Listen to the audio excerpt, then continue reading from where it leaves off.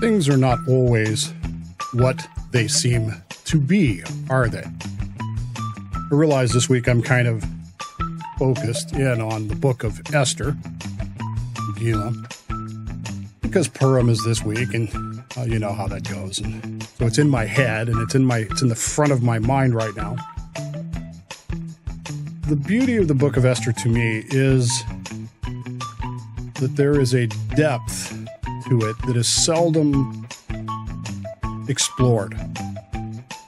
There is an understory to the book of Esther, to the story of Esther, that we almost never get. I can tell you in all the years that I've sat through sermons and like, if they ever talked about Esther, they didn't get into those things. It was a very superficial story about how to trust God, and God will put you in the right position, and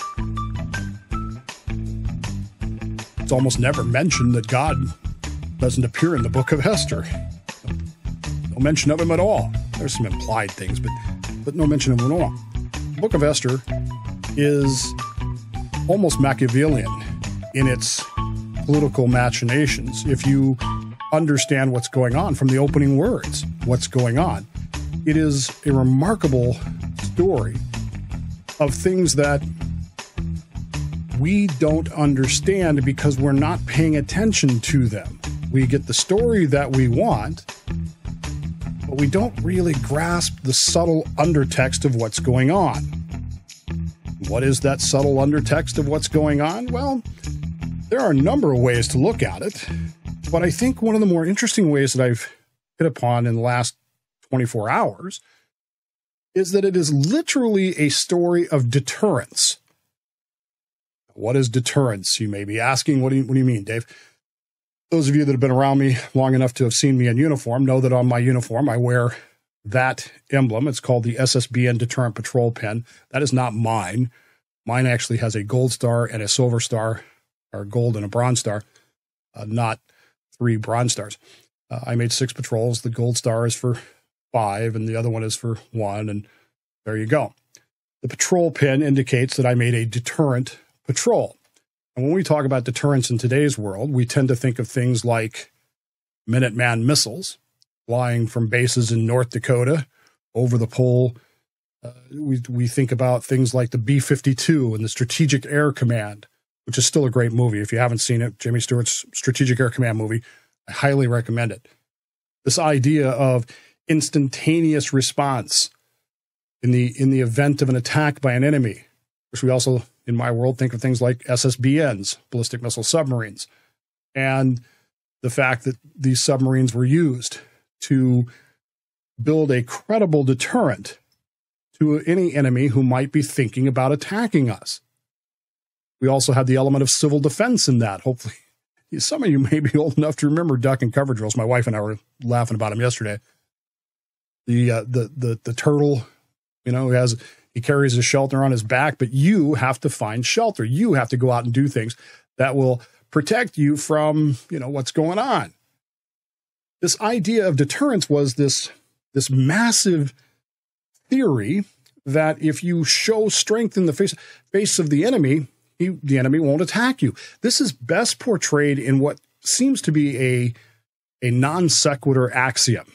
If you want peace, prepare for war. Most people who would classify themselves as peace people, we want peace, we love peace, would not agree with that. They would say, if you want peace, work for peace, dismantle weapons, particularly weapons of mass destruction, get rid of them, and in that vein, you can work for peace. But history tells us something differently, doesn't it?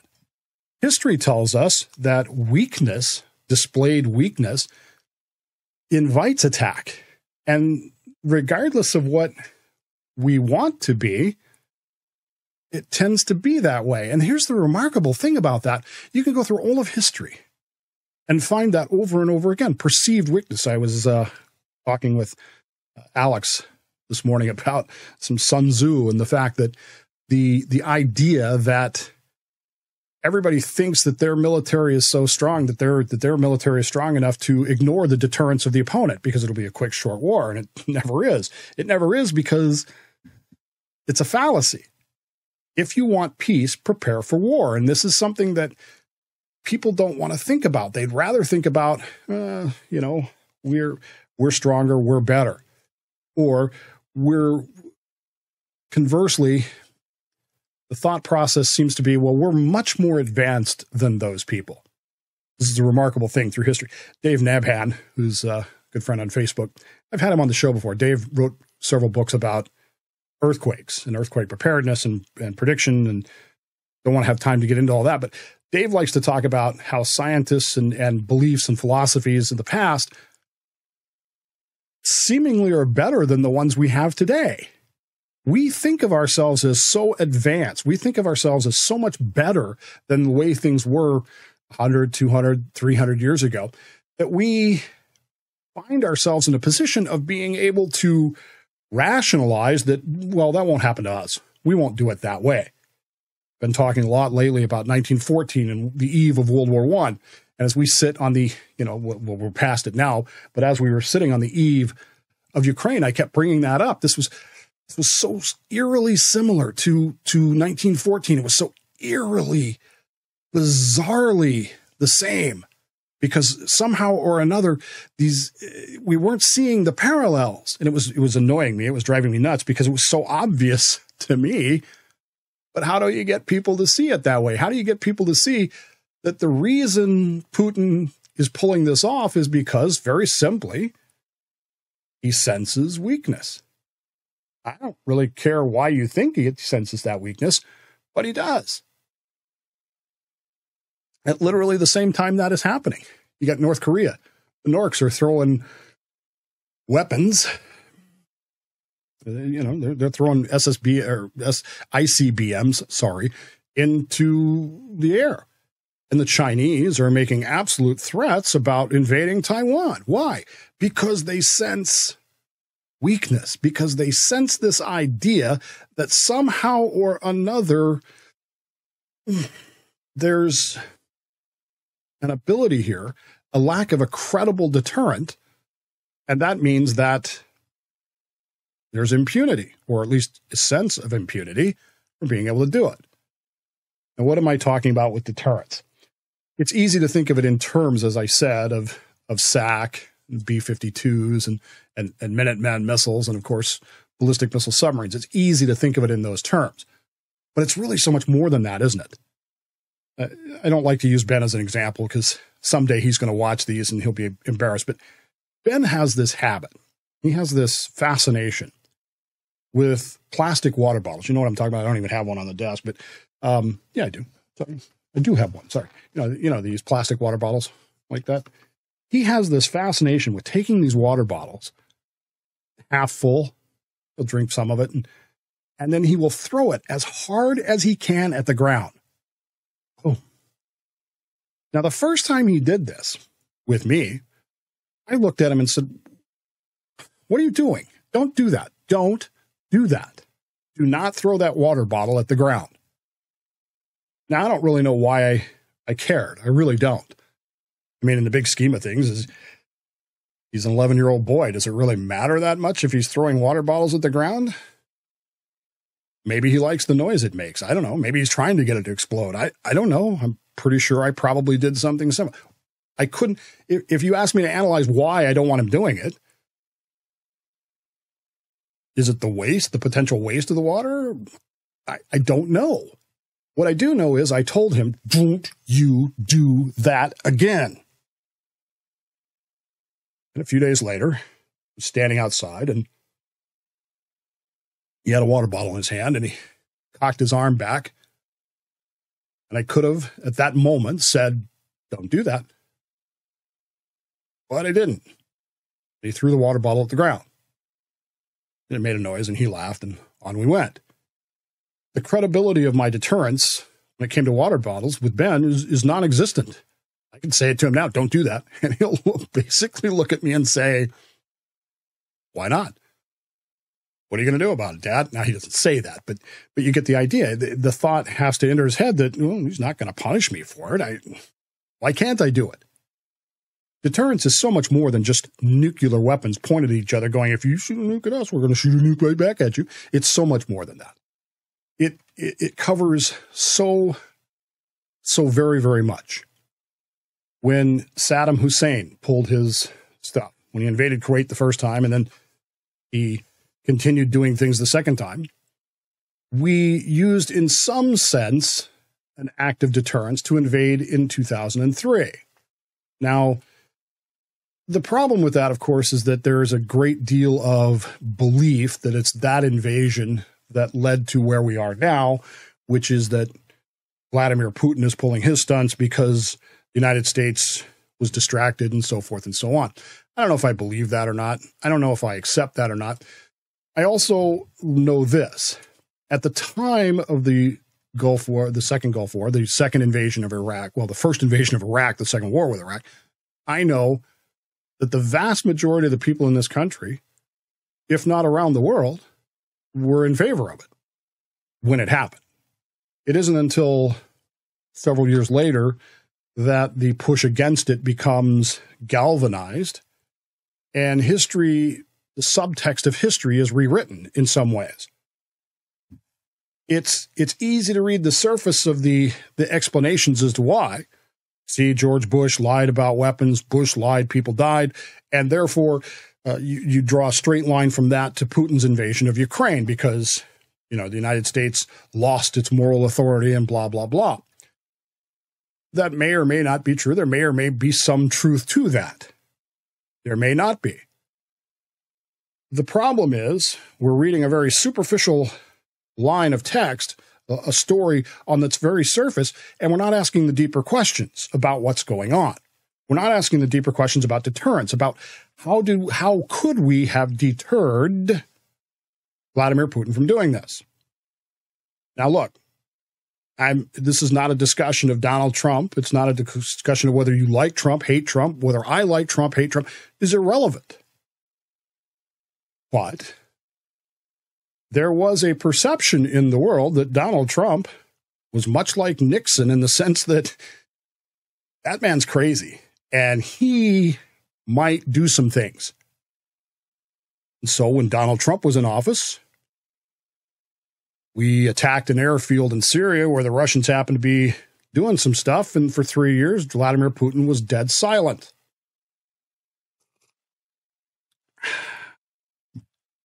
The Iranians were getting a bit, what's the word for it, big for their britches, doing some things, attacking Saudi Arabia, some things, and Donald Trump authorized the killing of a Revolutionary Guard general. And the Iranians pretty much went flatline after that. There was almost this perception Donald Trump walked into North Korea. Now, I don't care if you like Donald Trump or not. I really don't. There is a certain deterrent element to having a leader who seems willing to take the actions that stand up to people that need to be stood up to. In 2014, when Donald Trump was not president, Vladimir Putin invaded Crimea. Coincidence? I don't know. The best way to prepare for war, or to prepare for peace, is to prepare for war. The people who wanted the reset with Russia let Russia invade Ukraine.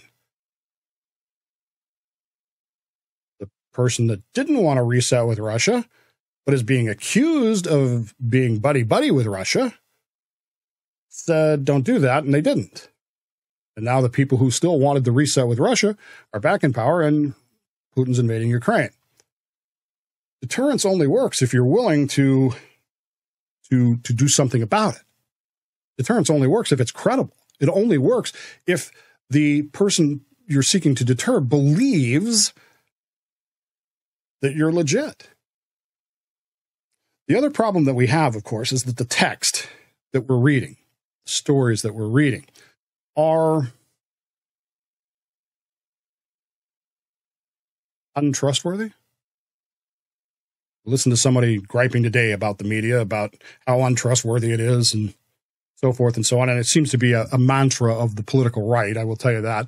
I've listened to other shows where they've said the same thing. It's no wonder callers to shows repeat the same thing because they're hearing it, so they repeat it because it's what they think. That somehow or another media today has become completely unreliable. Media has always been unreliable. Media has always been subject to influence. More than 100 years ago, Mr. Hearst and his newspapers essentially drummed up a war over the explosion of the battleship Maine in Havana Harbor. There was a great deal of what would become known as yellow journalism in those days, and still was. It's no different in the sense of what media is trying to do. It is trying to influence you. This is what media, regardless of what kind of media it is, and I don't care if it's a podcast, I don't care if it's a newspaper, a news program, a website, a Facebook post, a Twitter post, it doesn't matter. The effect is the same. It is attempting to influence how you think and how you do things, and at the same time to discourage you from thinking any differently about things. It is desperately trying to win your heart and mind, and at the same time stop you from thinking about the deeper meanings of the text that you're seeing right in front of you. Vladimir Putin has invaded Ukraine. Why did he invade Ukraine? You can argue all you want that it's Trump's fault, must be Trump's fault. And there are people who are telling you that each and every day of your life. It's Trump's fault. Or maybe it's Obama's fault for not showing strength. Maybe it's the American people's fault for not re-electing Donald Trump. I don't think so, but I'm sure there are people who are willing to make that argument. The bottom line is Vladimir Putin invaded Ukraine because there was no credible deterrent for him to do so, to him to not do so. There was no credible enforcement. There was no belief in his mind that anybody of anything important could do anything about it or would do anything about it. And the bigger question of the text is, why does he believe that, as opposed to why did he invade Ukraine? The reason he invaded Ukraine is because he could. The question we have to answer is, why did he think that he could? And much like the opening lines of the Megillah of Esther happened in the days of Artaxerxes, is the way you would say it, Ahasuerus, that Ahasuerus, who reigned over 127 provinces from India to Nubia, ... And we read that and we go, okay, in the days of the king Artaxerxes, Ahasuerus. How many of us stop to think about the meaning, the deeper meaning of, wait a sec, how did this guy get to be king of Persia? What effect does that have on the text that follows, the story that follows? Is he doing the things that he did that allow other people to do the political machinations that they do? Deeper text, the deeper understanding we have of why does Vladimir Putin believe that there is no credible deterrent is the question we should be thinking about. But, as usual, we're not.